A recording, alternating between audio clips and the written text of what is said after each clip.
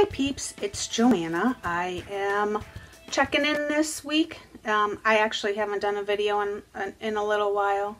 Thought I'd give you some updates about my super exciting fibro week that I've had / chronic fatigue week. So last Saturday, my husband and I, we went to one of the only bakeries I can eat because it's gluten-free. Well, I happened to indulge a little bit too much. And I made myself sick.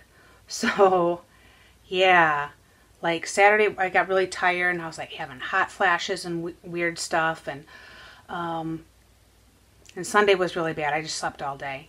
You know, actually we got into a fight because if I have too much quote unquote junk food or sugar or something that doesn't agree with me, sometimes I get not necessarily mean, but like super irritable, and I can just like feel it kind of in my body, kind of like a volcano ready to erupt. Anyway, so we got into an argument and I went to bed, and I slept I slept for the most part from Saturday night. I was up for a little bit Sunday morning and then slept till Monday morning, and then I woke up Monday morning and I was good to go. All of the stuff that I had eaten was out of my system. So then on Tuesday, I had 2 more cupcakes, one in the morning and then one in the afternoon evening type deal for his birthday, and I didn't have a reaction. So just don't overdo it with your food. If there's something that you like but you don't have very often,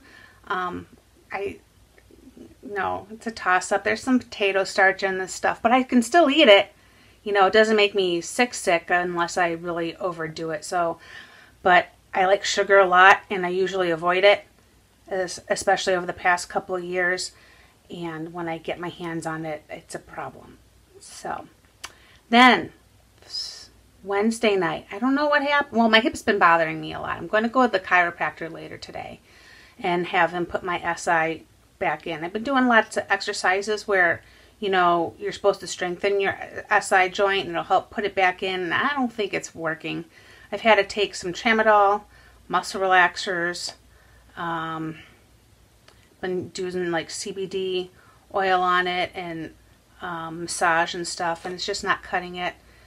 One night Tuesday actually, I was up at like 3 a.m. and I was up all day, and then I slept good Wednesday, but Wednesday night I went to bed like, I don't know, 10 o'clock or something, and slept almost all day Thursday, and today's Friday, so I just got up a little bit ago, probably about like 9:30 this morning. So that's a very long time. It wasn't food related. I don't know if it was just like a mini flare, but for the most part I feel like I've been doing way better. Like my pain is, I would say, halved compared to what it was. Even though I still have my SI joint issues going on, but hopefully, you know, hopefully that'll be taken care of soon, someday. I don't feel like it is a fibro condition. I was having some problems with it before. It just kind of basically feels like I constantly have a pulled muscle.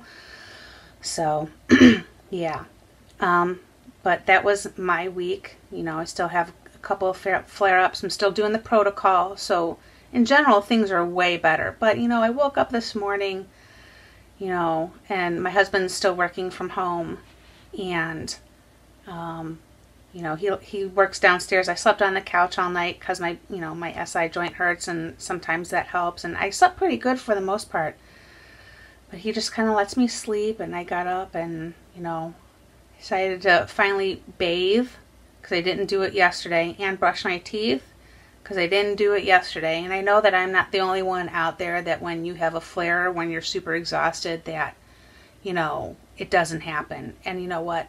That's okay. If you have to sleep, you sleep. You take care of you. You are the #1 priority. I have learned in life, basically, for the most part, that if you don't take care of you, nobody else will, except for my loving husband, Matt. He takes very good care of me. I tell him all the time, thank you for loving me, even though I don't deserve it. So I just want to let you know that you're not alone. You know, things can come up, and take care of you, get some sleep, get some rest, don't overdo it, and I will talk to you later, peeps.